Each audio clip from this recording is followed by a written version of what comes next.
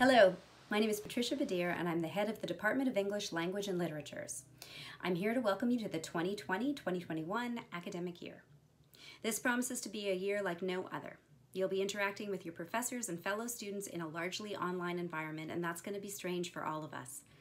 Your professors have been working hard to make this a worthwhile experience for you, and they'll be approaching this task in different ways.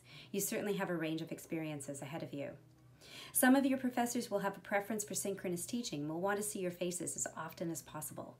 Others will experiment with a largely asynchronous learning environment. Most of us will combine synchronous and asynchronous, but everyone, I promise you, will be doing it differently. Whatever happens in your virtual classrooms, I'm expecting that you will meet your professors halfway. That is, that you will commit to online learning to your greatest ability, that you will attend your synchronous classes as often as you can, that you will participate in online discussion boards with interest and dedication, and that you will help us connect with you in meaningful ways, even though we're not face-to-face. Your professors can't embark on this great experiment by themselves. When we reach our virtual hands out to you, we need you to reach back. Always remember why you're here. University education isn't about biding time until your real life starts. This is the real thing, even if it's virtual. You're learning to read. You're discovering how texts of all kinds work, what they reveal on their various surfaces, as well as the secrets that lie buried beneath them.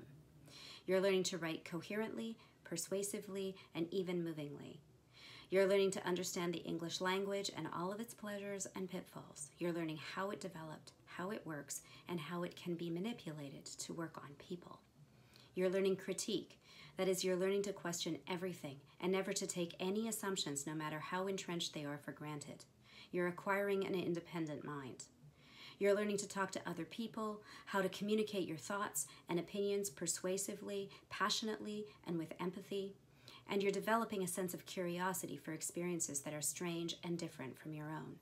You're developing an understanding of and respect for the diversity of human and non-human life. These are valuable skills. Few people come to master them.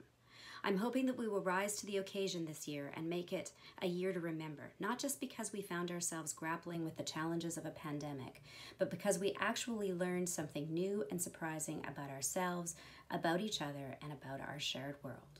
So welcome, or welcome back, and good luck.